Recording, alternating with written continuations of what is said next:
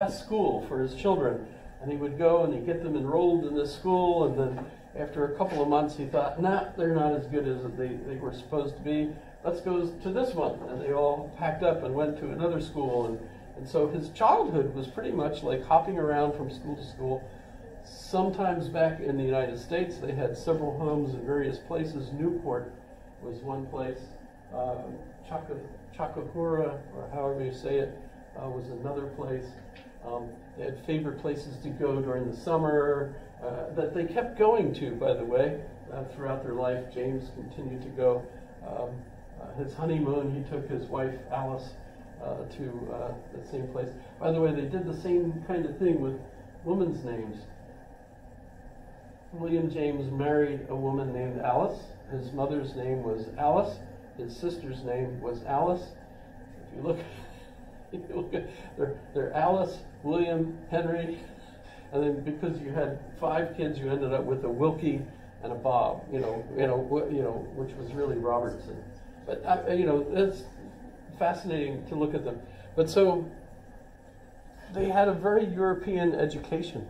They had fluency in French and German as well as English. And at Harvard, when he started there, because he wanted to be initially he was in biology, studying biology, and primarily being taught by Louis Agassiz, who is, I think, fascinating alone. I don't know if I mentioned him before or not. But he was a Swiss-born biologist who became famous teaching at Harvard, actually at the Lawrence Scientific School or Scientific Institute. In fact, a building is named in his honor at Harvard today, and the Natural History Museum was a collection that he started. And it's still there, and a museum that you could go and visit at Harvard. And his primary focus was proving Darwin to be wrong. That's kind of amazing. And an interesting aspect of the relationship he had with James was that he took a team to the Amazon to study the fish in the Amazon. It lasted for 6 months, and William James was one of the ones that went. Was sick initially from the change, but eventually adapted and did really well and really had a great experience. And they found hundreds of different kinds of fish that hadn't been cataloged, and took those back to Harvard to catalog, and also took specimens to Europe. To prove, and his hope was somehow that he would be able to prove that evolution doesn't happen worldwide, but instead each environment has its own species that are peculiar to it, that were from the very beginning created in that space. And of course his studies don't seem to prove his theory, and James didn't think so, but nonetheless, that was what he was trying to do. He was very popular lecturer. People really enjoyed him, and when he died, it was a really big funeral. Lots of people came to it. So science was what James was primarily interested in, especially in Europe. When he was over there, he visited a lot of the really big name professors there, had classes in those different places, including in philosophy and psychology. And remember, this is when psychology isn't really a science yet on its own. It was very influenced by David Hume, very concerned about Kant, very concerned with John Stuart Mill. So the ones that were, that whole chain of reasoning that were, he didn't have any influence from Nietzsche as far as I know. But I mean, he did visit Switzerland and so on. So he also knew Charles Sanders Peirce, and that was at Harvard.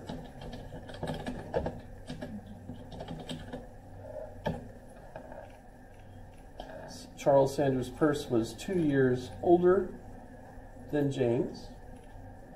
And Charles Sanders Peirce is considered to be the founder of pragmatism. So if we think about the American philosophy as pragmatism, Charles Sanders Peirce is the founder, but it was William James who popularized it. And Peirce was the son of Benjamin Peirce, who was the mathematics professor at Harvard. And he grew up doing math as like a 5-year-old kid, you know, doing all kinds of math, measuring gravity. You know, he's actually the one that invented a plumb device that helps measure the gravity of the Earth at different places. He was also working for his father during the Civil War. His father was the head of the National Geodetic Survey, if I'm remembering it right, and he worked measuring and doing surveys, and they were primarily mapping things for the North during the Civil War, so that was one of the other things he was doing. So he was working as a scientist, mathematician, a logician, and for him, pragmatism was associated with a theory of semiotic, or meaning. Let's see if this.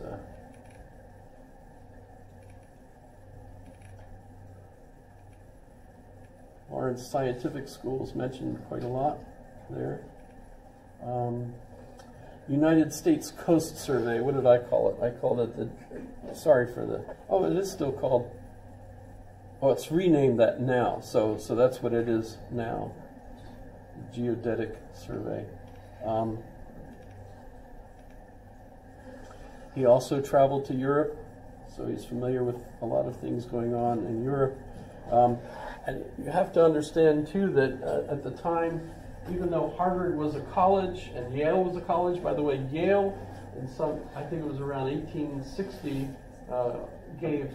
awarded the first PhD in the United States, first PhD degree. But for the most part, Americans that wanted a higher education went to Europe, because there wasn't anything offered in the United States. Remember, the Virginians went to William and Mary, but that was probably more like a advanced high school at the time than a school. None of them had graduate schools, for example, until really at James's time. In fact, not only was James the first one to teach a psychology course per se, although it wouldn't be the same as what we would think of as psychology today, but it was also the first time that they offered graduate courses at Harvard, graduate level. And that was partially because of the president of the college, while James was teaching there, was a young man who wanted to change the college and move it away from the traditional kind of studying Greek and Latin and the ancient texts, and then you're done.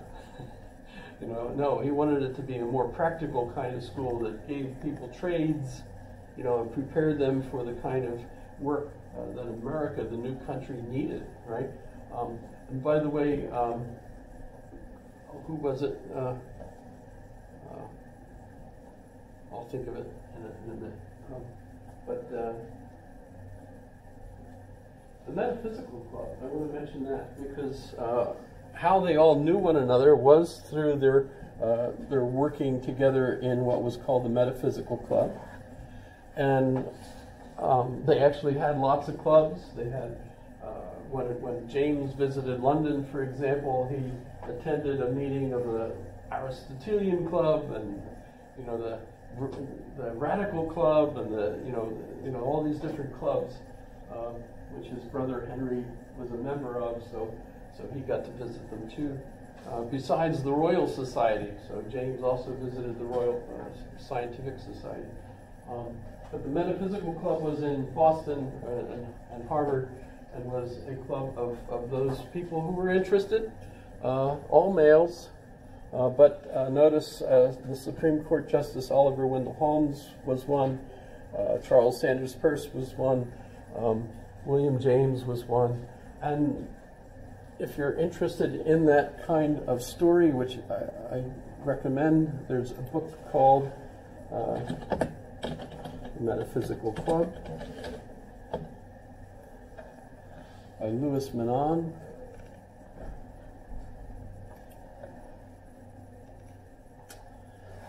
And there you have it. That's a great book to read if you have some time and are interested.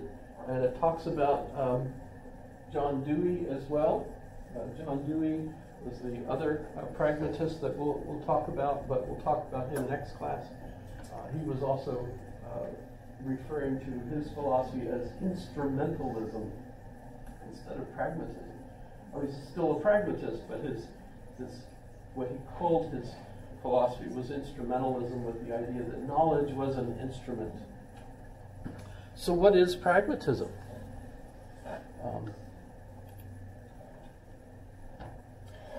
Oh, by the way, this paragraph, the American outburst, if you could read it, let me enlarge it a little bit. That's a quote from the book, The Metaphysical Club by Lewis Menand, from the beginning. So Charles Peirce, William James, John Dewey, and George Herbert Mead, who was into sociology, and I believe George Herbert Mead was, along with John Dewey, were both teaching at the University of Chicago, which is where John Dewey did a lot of work. But we'll talk about him Wednesday. So the word pragmatism, I've seen it. For example, Kant's first book was a anthropological, a pragmatic anthropology, or something of that sort. Anthropology from pragmatic point of view. Thank you. Thank you. So what does pragma mean? That which has been done, from Greek. And it's apparently similar to the concept of res, a thing, in Latin. And Kant gives us, it's a relation to some definite human purpose. Peirce will say it's how knowledge is related to human action. And Peirce will say that the foundation is a behavioral semiotic. So a theory of meaning, of signs, semiotic is the meaning of signs. And the signs are not only signs in our head. So in other words, if I see a table and I'm thinking the concept table is a sign. The impression that I experience of the table is the impressions I'm getting, the phenomena, right? But that I think, oh, that's a table. And notice, by the way, it's different in French, because it's la table, which is feminine, which is so weird to me, right? Because everything in French is either masculine or feminine. There's no neuter. And it does, by the way, have an impact on the French mind. They actually attribute feminine characteristics to feminine words that are feminine, and masculine characteristics to masculine words, even though there apparently no real clear rhyme or reason to why one is one or one is the other. Same sort of thing in German. There's a lot of neuter words in German, but they do have a lot of words that are masculine or feminine, even though it's like a tree. Why would a tree be masculine, or a stein? What kind of characteristics does a bridge, brücke, have that makes it masculine as opposed to feminine, or neuter? Makes me very puzzled. But if you're thinking that knowledge is related to human action and it's a behavioral semiotic, what you're trying to figure out is what's the relation between these signs that we make in our head that we're thinking cognitively about, right? and the actual phenomena, that experience. And so what James and Charles Sanders Peirce and others are working on really is a theory of how language fits our practicality. You know, how do we as human beings benefit from having language and from having consciousness? One of the things that is going on that James is very involved with, more so than Charles Sanders Peirce. Peirce is more focused on